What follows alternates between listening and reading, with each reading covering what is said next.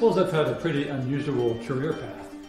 Trained as a research scientist, I've always been interested in art as well. In my school years, I learned pastel drawing and oil and acrylic painting.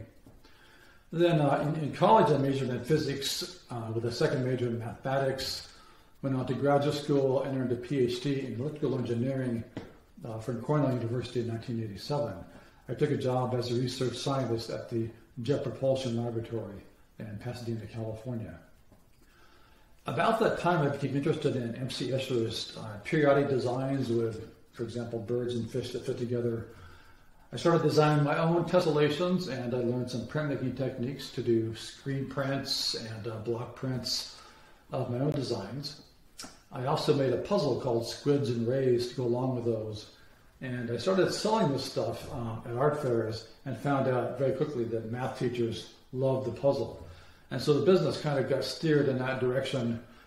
Over time, I added some classroom posters and books, manipulatives, and in recent years, the business is focused on polyhedral dice.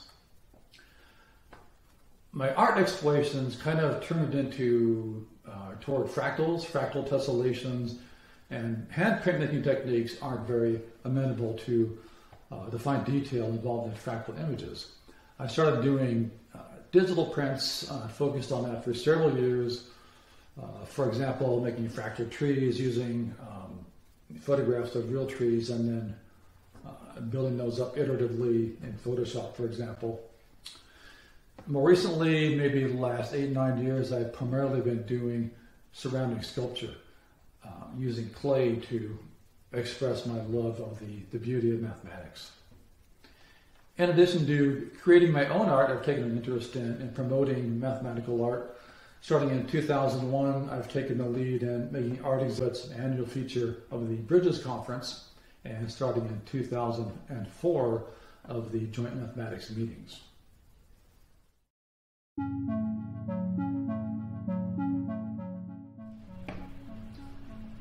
A fractal is an object that exhibits self-similarity on different scales that can be related mathematically.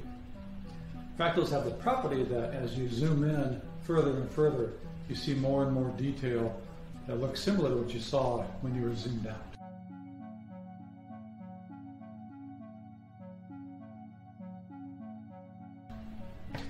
Iteration is the process at the heart of generating fractals.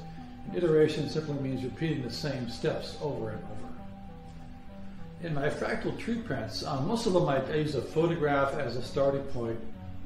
In this one, fractal tree number 1, however, the starting point was a portion of a spiral painted with a brush on paper.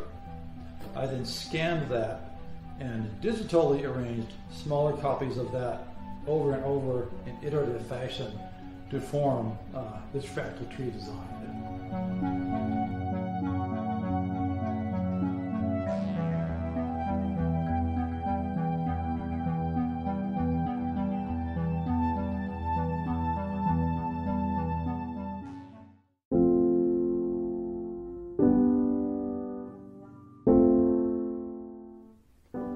This is one of the largest and heaviest sculptures I've made. It actually weighs about 30 pounds or 14 kilograms.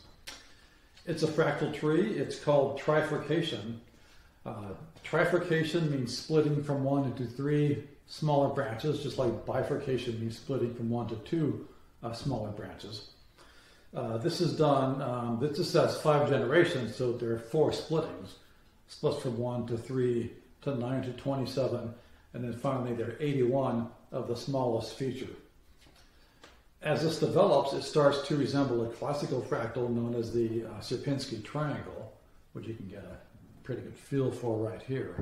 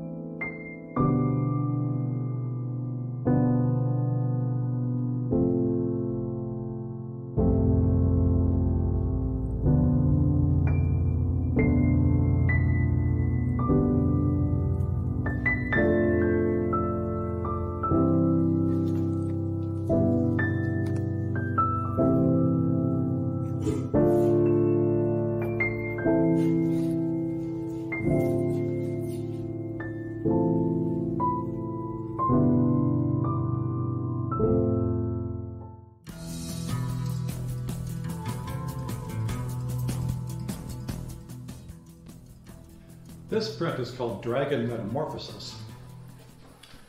At the center is a tessellation of dragons, white dragons and black dragons. Note that there's a line of glide reflection symmetry. That means you can translate the design and flip it. And the white dragons and black dragons will perfectly overlay each other. At either end, we see on one side white dragons against a black background.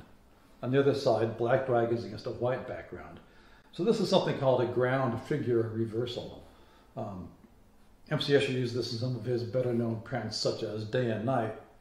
And so what that mind interprets as the ground or background as opposed to the figure or foreground flips depending on where eye is scanning over the thing. So on this side, white is seen as background, and the dragons in which are black are the figure. On this side, the white is the figure and the black is the background.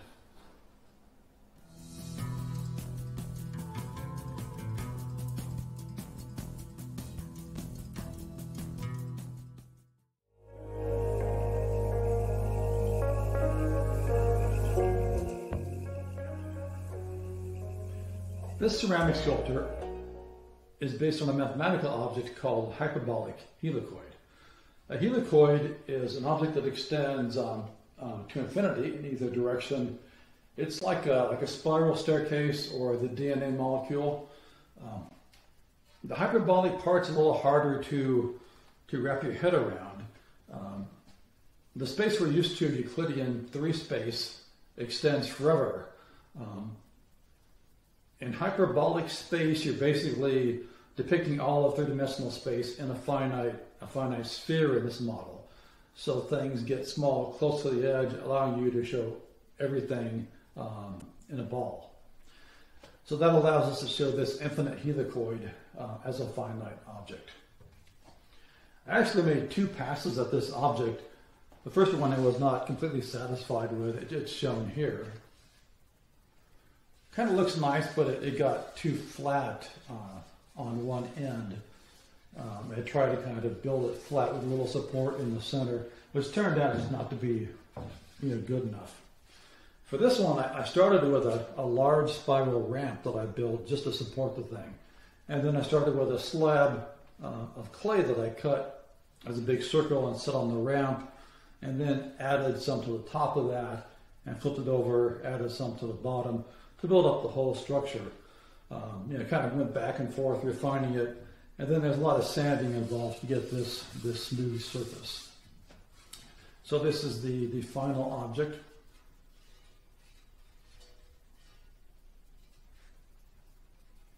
Has an interesting appearance from different angles, which I think is a nice feature for sculpture.